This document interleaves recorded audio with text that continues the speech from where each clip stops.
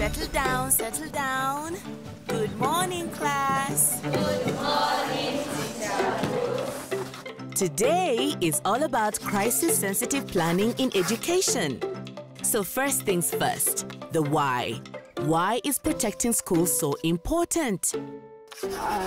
Because it helps children to achieve their dreams. It's a safe haven for our children. School makes me feel like I'm at home. We grow together as a community because of our school. It makes me feel happy because I always play with my friends.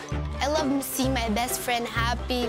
She feels a lot of joy in my heart. I feel a lot of joy in her heart. Schools are a beacon of hope in a society. I get to learn new things. I will get to be a pilot and I will pass with flying colors. You're sharp today, everyone.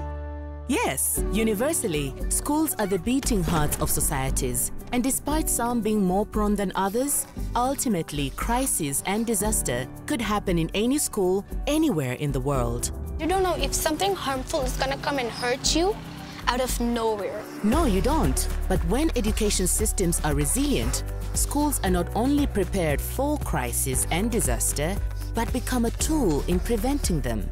Sounds good, right? So now on to the how. How do we prepare for the unexpected? Flexibility makes you shine. You just find another way to be strong. Get prepared for the unbelievable. Have a lot of plans. Always believe I can do this and that. Yes, wise words.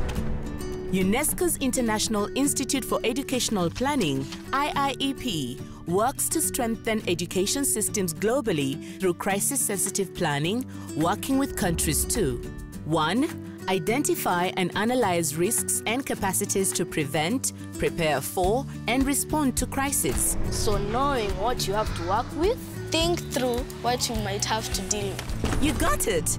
And then 2. Develop and implement plans to prevent, prepare for, and recover from crisis. Be your best self so you're always ready. So you're prepared? Yes, fast learners we have here.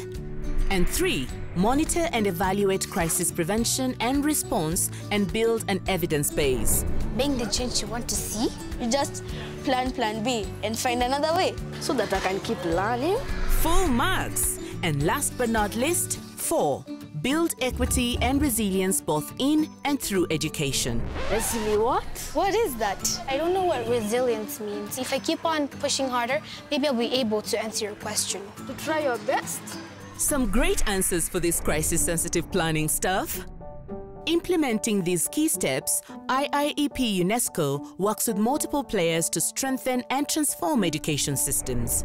Data is key in crisis-sensitive planning at all levels of education because it guides the response.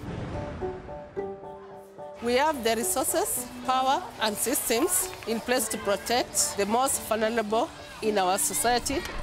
Collaborating with local leaders to ensure there is political dialogue and a common vision is vital. Education is a right for every child.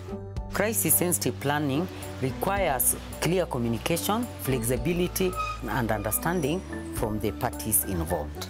School is a place for bringing everyone together. Crisis-sensitive planning in education leads to real, transformative change across a whole system.